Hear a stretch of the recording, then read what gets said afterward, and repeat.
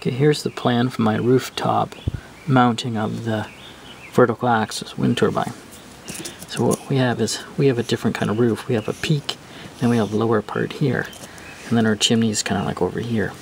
So what I'm going to do is, I'm going to mount some boards, just lay them down on the roof. I'm not going to screw anything into the roof. I don't want to put anything through the asphalt roof. So anyway, so I'm going to have it jutting up here, some 4x4s.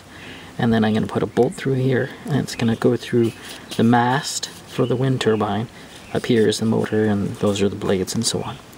So a side view would be something like this. Lying down here, and then standing up. Then I was doing some thinking. I thought, instead of just having these flat, why don't I have them spread out? So maybe that offers some more support. Then I remembered I had some 4x4s. They had little nicks at the top here.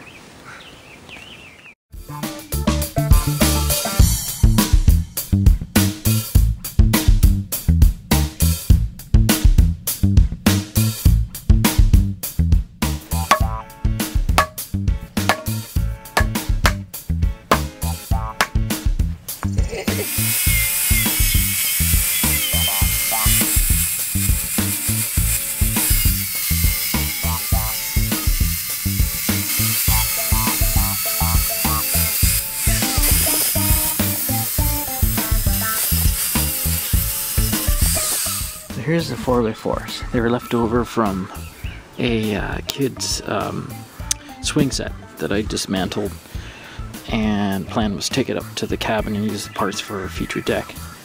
But what I'll do is I'll put these on an angle